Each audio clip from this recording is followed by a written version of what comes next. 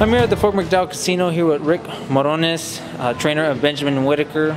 Now, Rick, let's talk about the fighter that you're training tomorrow, Benjamin. How is his preparation for tomorrow, and what do you see in Benjamin that's really what's really going to show tomorrow?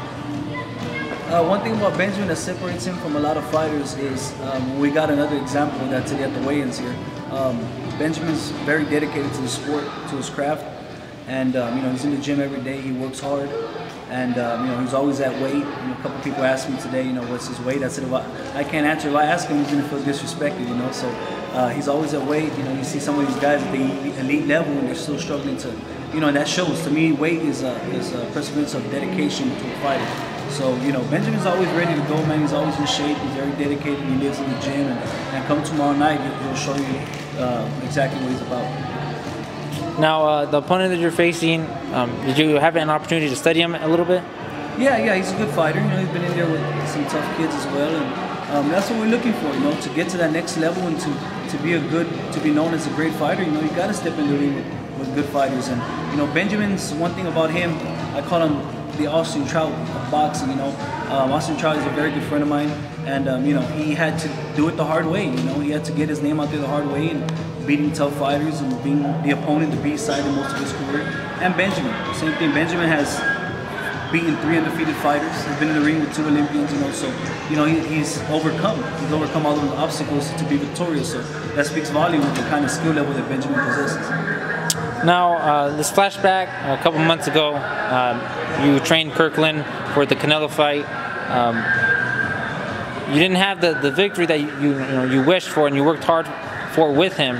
Looking back, what could Kirkland have done better to get the W? There's a lot of things that Kirkland could have done better. It was just one of them things where I had 2 months to work with James. And trainers out there can tell you, don't take 2 months. We're not miracle workers. We do what we can with what we have.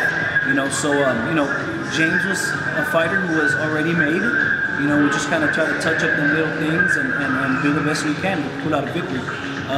With that being said, it's a lot of these fighters with so many fights, they're in their zone already as far as what they can do. I also worked with former world champion Rafael Papito Vasquez, and it was another situation where these guys they got their ways, they got their habits, and it takes more than 2 months to get rid of. So again, James fought his heart out. I thought people should show him that respect he deserves, because he's a guy that no matter what the outcome is, he comes to fight and he gives the fans exactly what they want.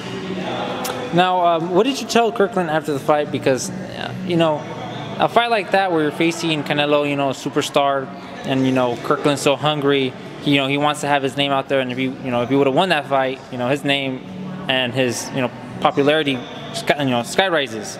What did you tell him after the fight to maybe encourage him or to give him some positive feedback? Well, in a situation like that, there's a lot of emotions running through the locker room and stuff like that, and you can sit there and think to yourself, what could you tell him? All you can tell him is to keep his head up. He fought. He didn't just lose to anybody. He lost to Canelo Alvarez. So it was, like I said, one of those situations where all you could do was tell him to keep his head up.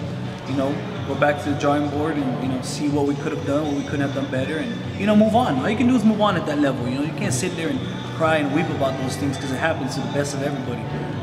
But again, he fought his heart out, and he gained a lot of respect. I think that people who didn't give him a chance in that fight, and he had some good moments in that fight. He had Canelo on the ropes at times, he's working his body. Canelo here's one thing that points out to me big was Canelo after the fight in an interview. He said, "We got a little tired because the fight started so fast." Here's the thing, James fights like that every second of every round. So our goal was to get into that 5th and 6th and 7th round and see what Canelo was going to do at that level, at that point. But it didn't get that far, but it's all good. James knows, man, he's back to the drawing board. He's going to get ready for another fight by the end of the year, and so see what happens next. Yeah, so the game plan was, to attack Canelo from first round to 12th round. That was just, what you can't, you don't expect James to go in there and throw 3-4 jabs and box, with footwork. It's not the kind of fight. James is a beast. James is a dog.